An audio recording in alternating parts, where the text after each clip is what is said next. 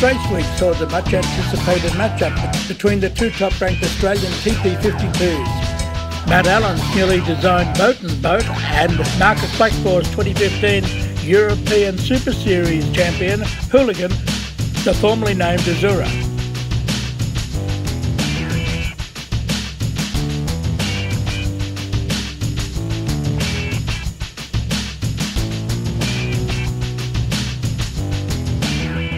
As you can see, the day started out in wonderful conditions and the boats were neck and neck all round the long course.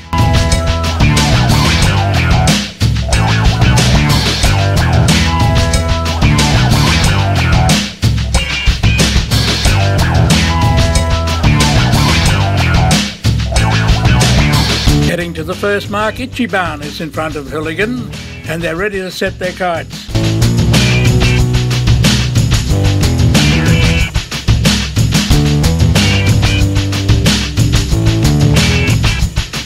Now with their spinnakers up, it's just a matter of speed and tactics. It's north to the island, round it, and then back home.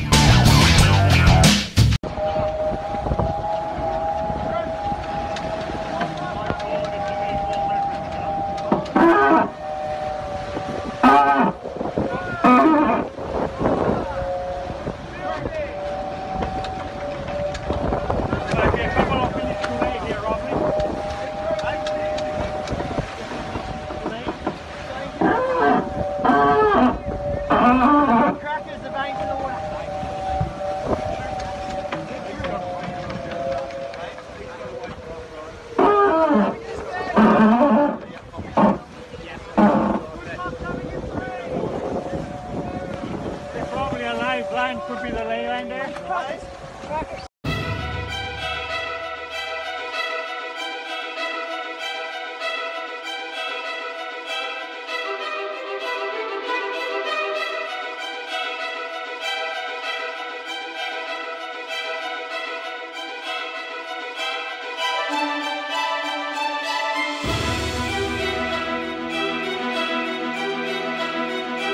First to the island and jibe round it is Ichi.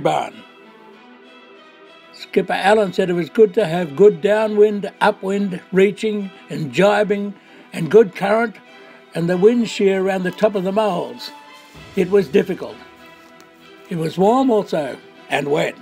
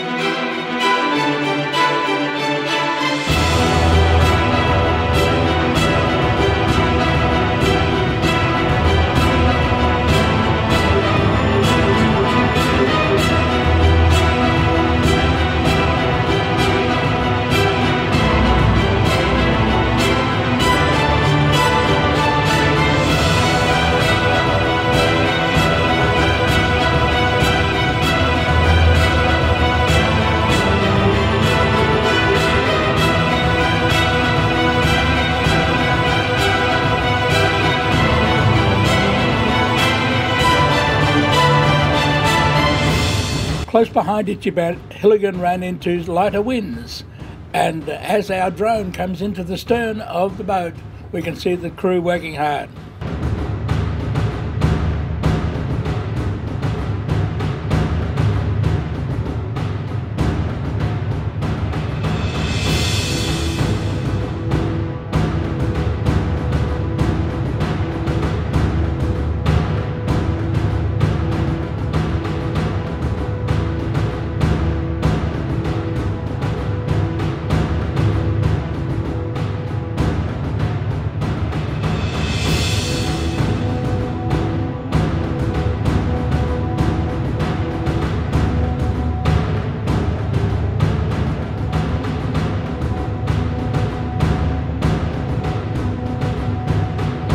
Ichi won the day by over 4 minutes.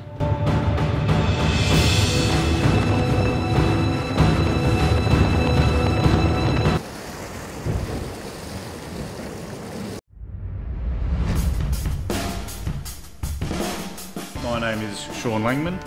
I've been the owner and skipper of a Alma 60 called Team Australia. Well, Whitty and I go back a way. I still call him the kid because I'm a little bit older than Whitty, and he sailed 18-foot skiffs as the kid in the early 80s, and always had a fairly healthy respect of each other's abilities. So it's how we ended up here together again really comes down to the fact that I could see that Team Scallywag's portfolio was growing. We chased our way around a number of seas in the Pacific Ocean, and just really making sure that we kept the mast pointing to the sky. Now that the Alma 60 is up in Asia under the Scallywag livery, because it's an obvious progression that this boat that's set records in France and in Australia should now come to Asia and kick some ass. She can't be anyone there. She can't be anyone and be sure no one cares. It's a safe unknowing place you're going. You can't be anyone there. You can't be anyone there.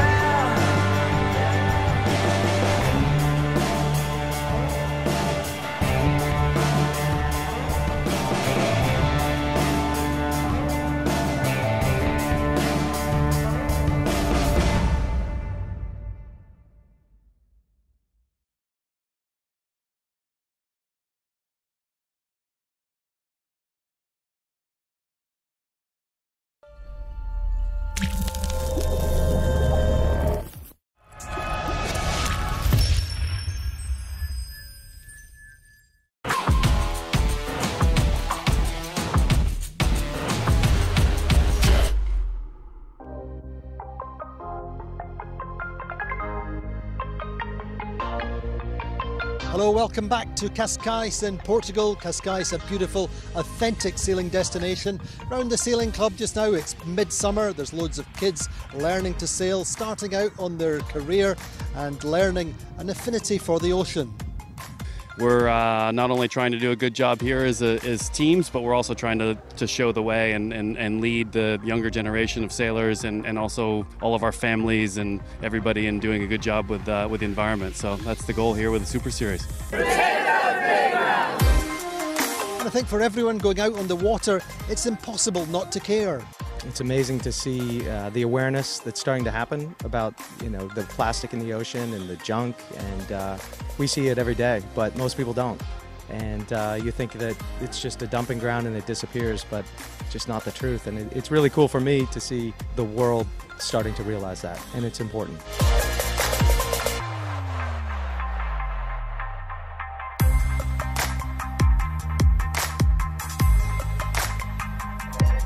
Well, the coastal race starts in a lighter breeze, 8 to 9 knots on the start line, a little bit less than expected.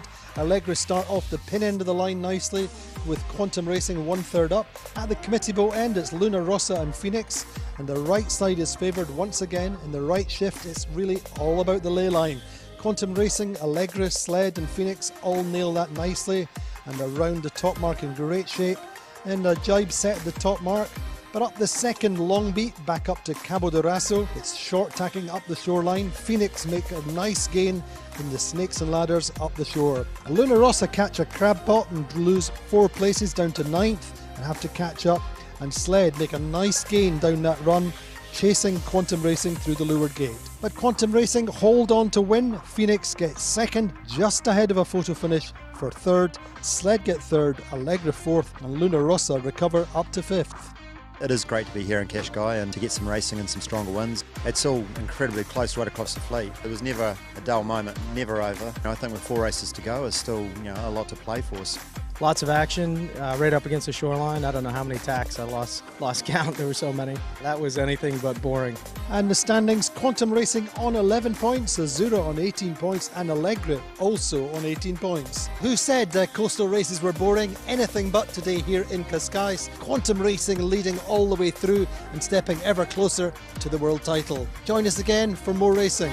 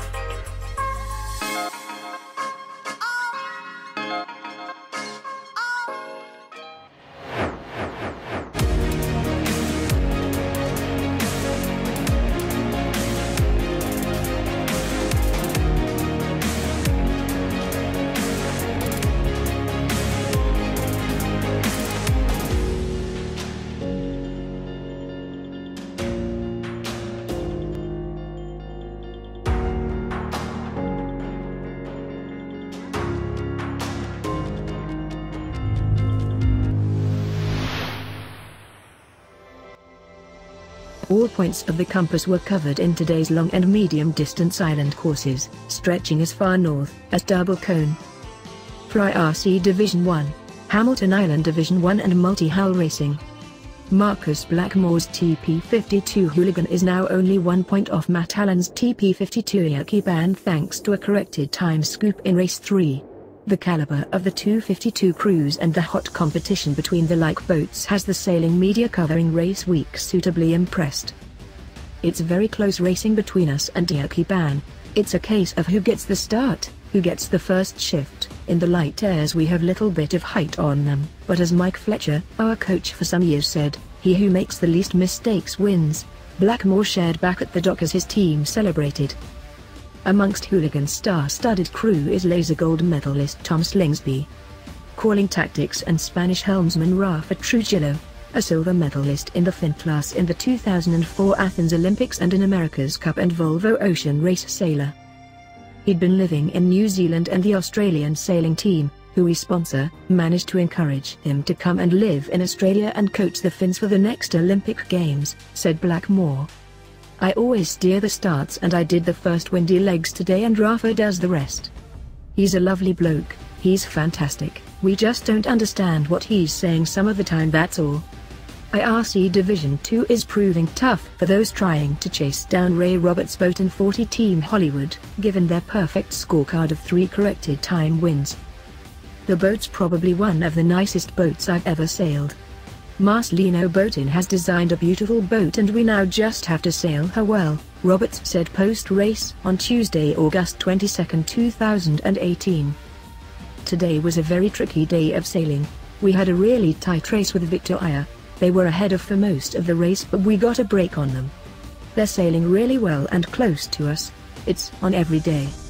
A broken rudder pulled up the New Zealand Rapido 60 Romanza and they weren't able to finish their long race.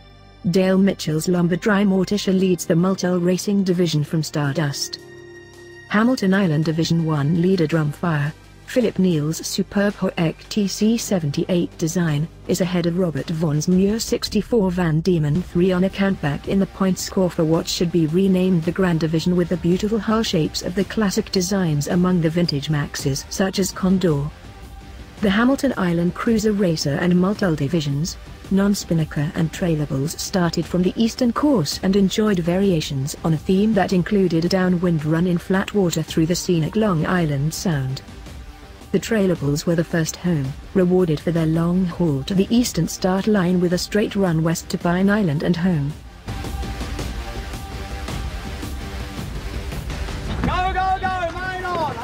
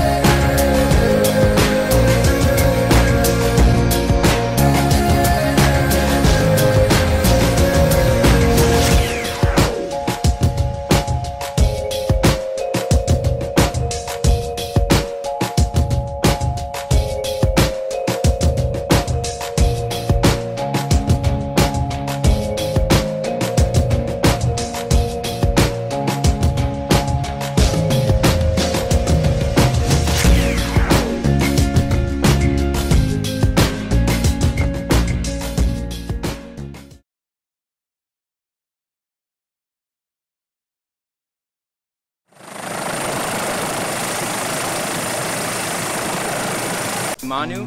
I'm from Miami, USA. Lydia, I'm from Poland. Cavernicolo, and I live in Lake Garda in Italy. Masha, Sharon from Singapore. Omar Khalifa Al-Kartoubi, and I am from Oman. Metre Wang, I'm come from Hong Kong. Sam Garando, and I'm from France. Selina, I'm from Argentina. Chen Haoze, I'm from China. Shabana Prada, I'm from Brazil.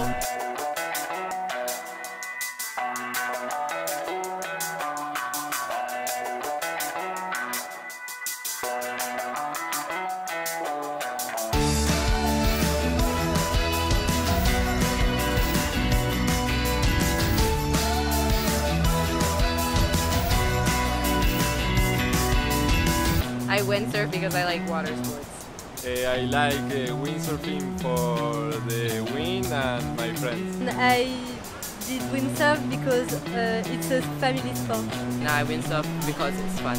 I windsurf because I like going fast and I think it's the funnest thing you can do. I windsurf because I love it. I do windsurf because it's the best sport in the world.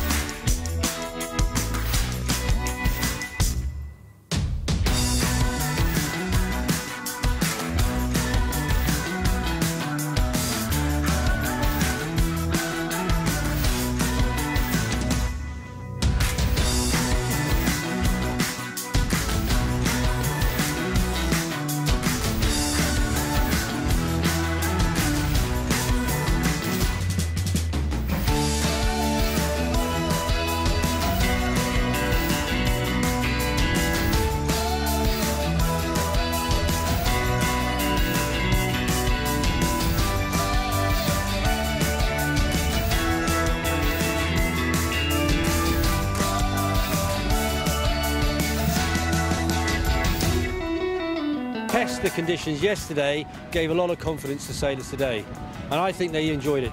As you see, all shapes and sizes, obviously, because we have a bigger age range now in these techno fleets. And for sure, I think once they've realised that they can manage, full of confidence, they continue. I think it's good for the rest of the week.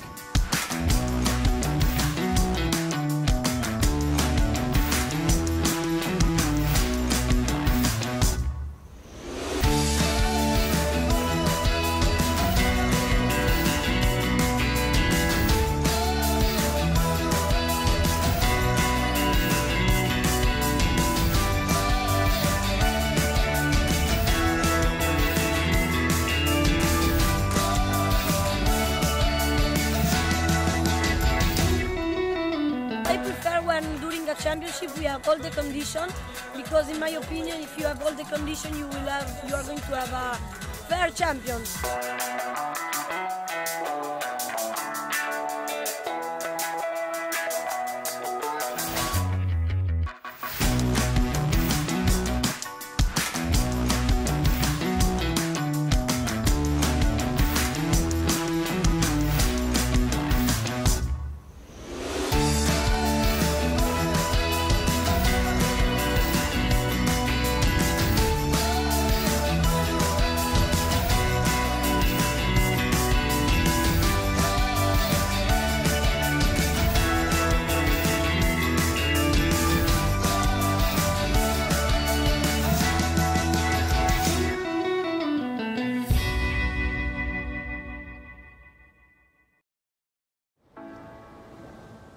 The Maxi Yacht Rolex Cup features some of the largest, most powerful and spectacular yachts, sailing in direct combat in one of the most demanding yet stunningly beautiful locations in the yachting world. Porto on Sardinia's Costa Smeralda plays host on the 2nd of September to the 29th edition of this much-loved event. The boats are at the cutting edge of sailing, exhibiting the latest innovations and advances in design and technology. When the 45 participating yachts, ranging in size from 18 metres to gigantic 44-metre behemoths, take to the water, it's one of yachting's most glorious sights.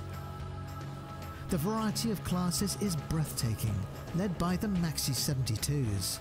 Racing machines crewed by top professionals and driven metaphorically and literally by the energy and passion of their owners. While the 72s exemplify modern sailing at its finest, the J-class yachts take us back in time, redolent of the 1930s and sailing's heritage. These graceful yachts stir the soul of any sailing romantic. Then there are the Wally yachts, high-performance cruisers with expansive decks and aggressive hull lines. Even larger comes the Super-Maxi class, reserved for Goliaths measuring over 100 feet. They epitomise luxury afloat, pushing the technological and design boundaries to the very limit. 2018 marks the 60th anniversary of Rolex's proud association with yachting. Perhaps no event embodies that relationship more than the Maxi Yacht Rolex Cup.